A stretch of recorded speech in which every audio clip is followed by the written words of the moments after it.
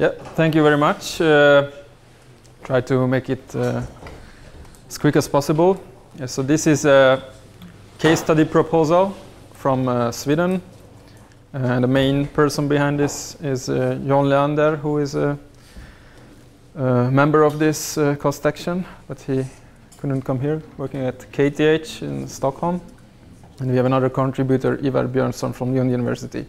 And this is within a national project that we have in Sweden called Big Brew. Brew means bridge, so it's kind of a funny name for this, and it's really inspired by this cost action. So we really try to contribute in a way that we think could be practical, because the main financier of this is the Swedish Road Administration. So we try to look into what kind of methods they use and what are the problems that they have. We just had a reference group meeting 2 weeks ago. So they are really excited about this, to have a case study in this cost action. So this is the bridge. It's in central Stockholm, Söderström Bridge. You might see it's really somewhere in the middle of Stockholm. And it's a quite important bridge. If there would be a traffic disruption, that would have quite significant consequences. It's mostly commuter trains, but also intercity trains and freight trains pass over the bridge. More than 500 trains every day. Here's some data about the bridge. It's a steel bridge, 6 spans, continuous girder bridge. Total length is about almost 200 meters and built in the 50s. So it's a quite old bridge. Yeah, as I said, it's quite important in both for the region and also for the country. And this is a typical steel railway bridge. It has numerous fatigue critical details. For example, I don't have a pointer here, but between the main beam and the cross beams, that's typical where they found the cracks, this web gap cracking phenomena that occurred quite a lot of similar cracks. But we didn't select that case because those were repaired.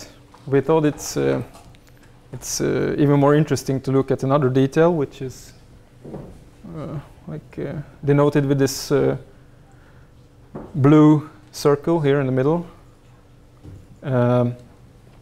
between the stringer beam and the lateral basing, where there are no cracks, but theoretical assessments and also strain measurements indicate that there should be.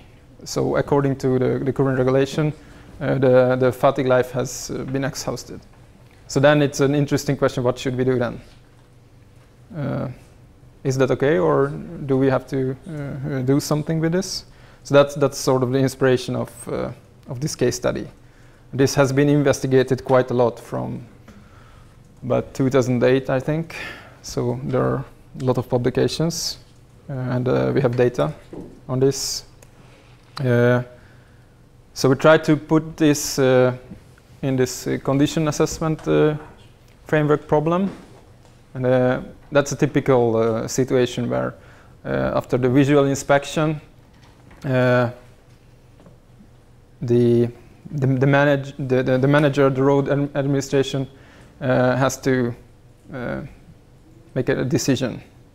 Should we further investigate the problem, do a more detailed assessment, or should we do some kind of intervention? So this is what we are focusing right now with this. We looked at there has been several research projects in Europe, also from this cost action, when these levels of assessments are categorized in different ways. So we looked into this. I don't want to talk about all the details because we have very little time. Then we thought that usually when they move to a higher level of assessment, that is could be categorized as three different things. Either improving the model of sophistication, that's how we called it. Like a structural modeling, you can have a more detailed model, a more advanced structural model, or how you consider uncertainties, like going to a higher level of probabilistic assessment, or it could relate to the information content in your assessment. So this is the inspiration of a way of thinking.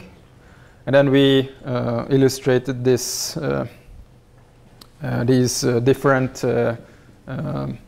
directions in this cube with this bridge. So looking at the modeling sophistication, first you can do one can do an initial assessment, a conventional assessment with a quite crude simplified model, and then can go to higher levels. Then uncertainty consideration, that could also be successfully or subsequently increased, and this is illustrated with this cube. This was just a guidance for us how this thinking is made, and we thought that could be interesting to see how from the origin of these axes you should try to get further and further in all directions typically. So this is illustrated here with including more and more information that could be collected on the real structure. And how this connects then to our cost action. Here are just some numerical examples from this case. So this has been analyzed with reliability-based methods. And you can see here that in this first initial assessment indicated that the fatigue life is over, so it's insufficiently detailed, following the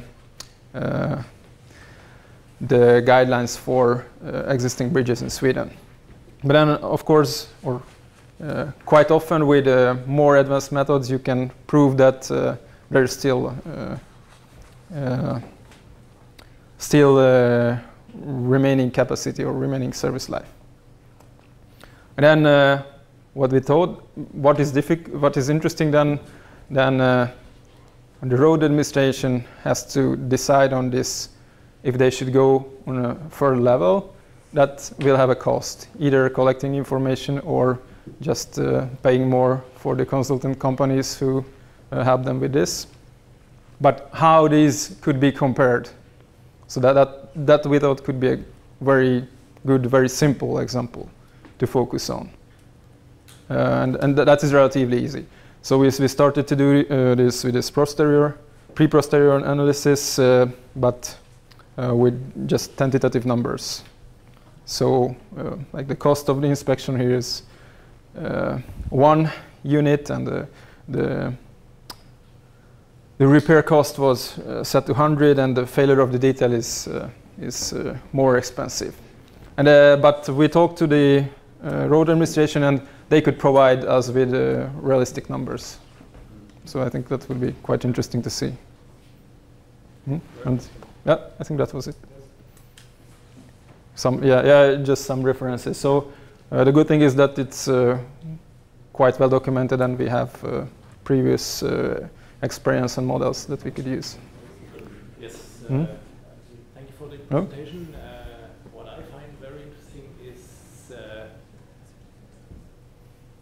the different models, and we should see that, but you've said it already, in connection to the expenses we have to